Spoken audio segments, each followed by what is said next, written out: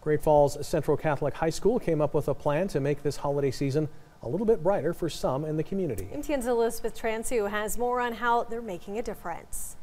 When you walk in Great Falls Central Catholic High School, you see an empty tree. It was just absolutely wonderful what happened here. But just about a week ago, that tree had paper angels hanging from the branches.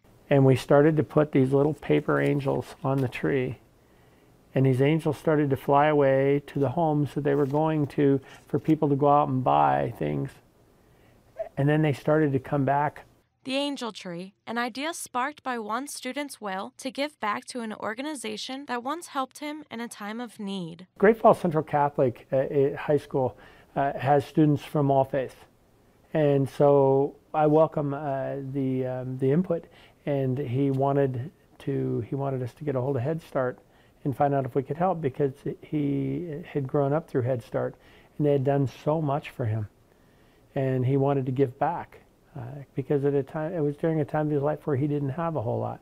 So the student body came together and received more than 100 gifts to donate this holiday season. Not everyone has an elaborate Christmas with 20 gifts, and a lot of people just need the essentials. So that was really cool that we got to bring in and bring gifts in that weren't really toys or anything, but for single mothers who needed to supply for kids. There's a really big need in our community, especially in Great Falls.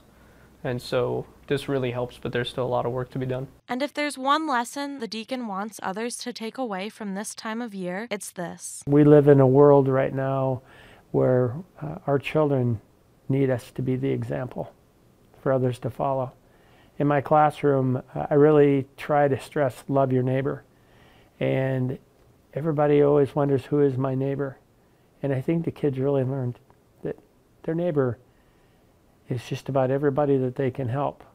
In Great Falls, Elizabeth Transu, MTN News. The students will be delivering the gifts tomorrow at Head Start. They'd like to say a special thanks to Target and Head Start for all of their help in making this possible.